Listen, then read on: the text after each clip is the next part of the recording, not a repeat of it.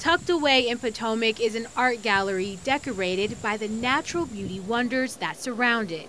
After closing briefly due to renovations, the Glenstone Museum reopened back up to the public with an additional 50,000 square feet of exhibition space. If you could have seen the landscape a couple weeks ago, you would say, how did this happen?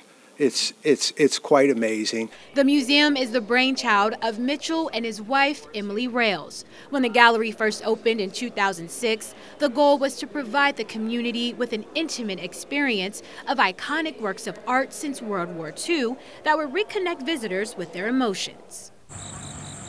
With the expansion, Glenstone's founders say the goal is still the same, just on a larger scale. Visitors will have the chance to analyze more than 1,300 pieces of art by more than 200 artists.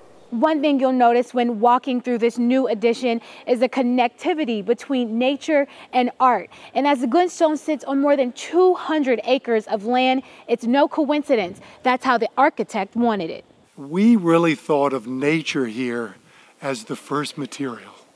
We wanted this experience to be about a journey through light and through shadow. That speaks not only about everyday life, but it speaks about honoring the shadows and praising the shadows as much as you praise the light. And that the two of those provide this journey from one work to the next work. In addition to the expansion, visitors can expect a new arrival hall, 2 cafes, and a new public entrance. Entrance into the museum is free, starts October 4th, and requires reservations. In Potomac, I'm Mitty Hicks for my MC Media.